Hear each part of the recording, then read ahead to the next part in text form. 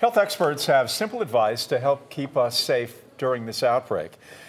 We already know it by now. Avoid large social gatherings, wash your hands a lot, and make sure you do not touch your face, which is hard to do. Yeah, it's the last one, the not touching your face part, that might be the hardest of all.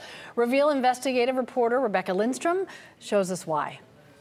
Here's why it matters. Let's say I cough, then I touch this door. Excuse me. You come along and then you get one of those annoying itches on your face. It's basic stuff, right?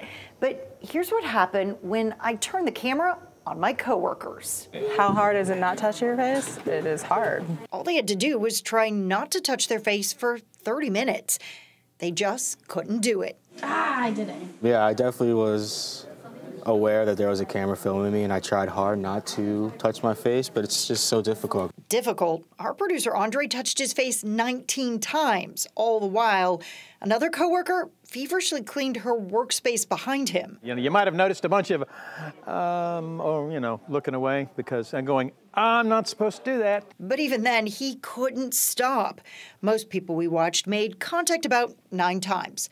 1, 2, 3, 4, well, you get the idea. I still don't think this counts, but it's touching my face. COVID-19 is spread through droplets. Dr. Sujatha Reddy agrees there are parts of your face that carry more risk. You happen to put your hand near your mouth or your lips, and those secretions enter your body. Your eyes are another one. While it's believed coronavirus can live on a surface for several hours, the CDC says it's not aware of any surface-to-person transmission so far. Still, Dr. Reddy says there is no reason to not start learning good habits, especially with a virus that doesn't always come with those obvious clues. And that's part of the problem with this virus.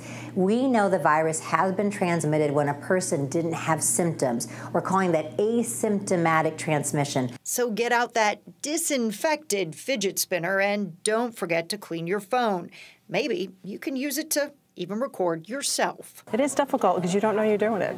And you end up reaching up and touching, you're like, oh, wait, I touched.